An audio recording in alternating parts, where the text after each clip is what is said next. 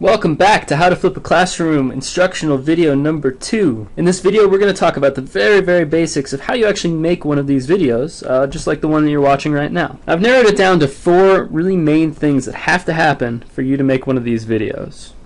Number 1, you need to get the information that you want students to see in this video onto the screen of your device. Now there are several different options for doing this. Personally, I'm using a tablet PC. This is a computer that allows you to write on the screen, and you are seeing exactly what I'm writing on the screen right now. You could use a tablet of any kind, like an iPad or a Windows Surface tablet or a Samsung tablet or any other number of tablets that are out on the market right now. As long as you can get the information you want onto the screen, that'll work just fine for you. And probably what is the least expensive and maybe most available option is just using any basic computer but attaching some kind of a writing device to it. I have one that's called the Wacom Babu tablet. This is the company name right here. They have a bunch of different tablet devices, so just connect to any personal computer that basically turn your computer into one of those tablets. The only other thing that you need is some kind of program that you can actually write in. I've always just used Microsoft OneNote, pretty simple. Some people use Microsoft Word, maybe even PowerPoint. Any program like that that you can use to get all the information you want up onto the screen will be perfect. Alright, let's move on to the second of the 4 main things that need to happen before you can make one of these videos. You need to record your screen and some audio to make this video. This is called screencasting. There are many options for this. If you're using a computer of some kind and not an iPad or a tablet, Camtasia is one of the more popular options. That's what we have here at Red Rocks. Something that I used to use, which was either free or very inexpensive, was called Screencast-O-Matic. Very simple program. And if you happen to be using, say, an iPad or some other tablet device, I would just look in their store, in their app store, for a screencasting app. There are many of them available, free ones, ones that you have to pay for. ScreenChomp is a popular one. There's one called Show Me. There's one called, I think, Educreation or something like that. There are a whole lot of them out there. You just need to pick one that works for you. One thing that I would recommend is finding an app that has built-in editing capabilities.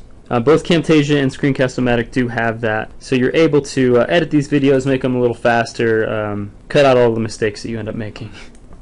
Which brings us to item 3.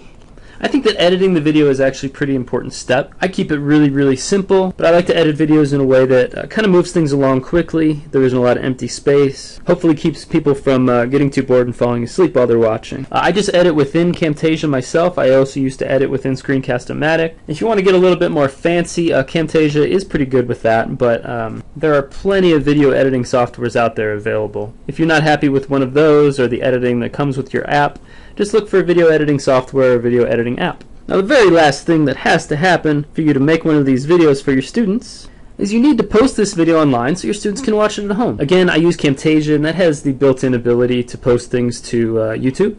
Another option that a lot of these softwares offer is they can actually save your video as a file.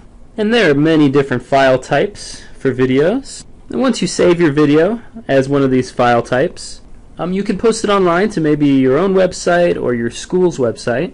I know a lot of schools use Blackboard or Desire to Learn or some similar website like that. Again, I use YouTube. I like the fact that YouTube is very popular. After they finish watching my video, maybe they can click a link to a similar video if they didn't like what I had to say.